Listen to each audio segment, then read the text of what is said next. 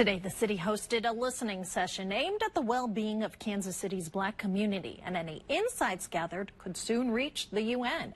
KCTV 5's Ryan Hennessy was there at the discussion. And Ryan, what did you learn?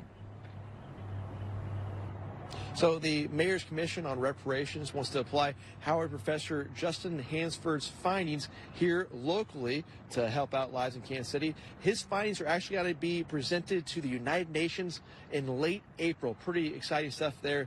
Now, today is all about listening to Black Kansas City actually express what their lives look like here on a day-to-day basis, what maybe needs to be improved, while the Mayor's Reparation Commission has identified 5 categories that they want to address here locally, that being health, education, economics, criminal justice, and housing.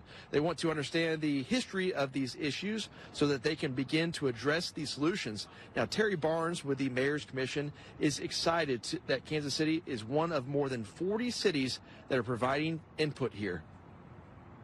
Take a look at housing. Take a look at the education system. Why is it that 85% of Black third-grade students are unable to read? In 2024, why can't our children read?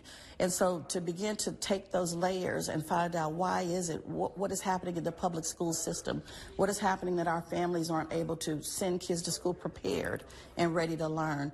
We're going to do that work. We're going to uncover that work.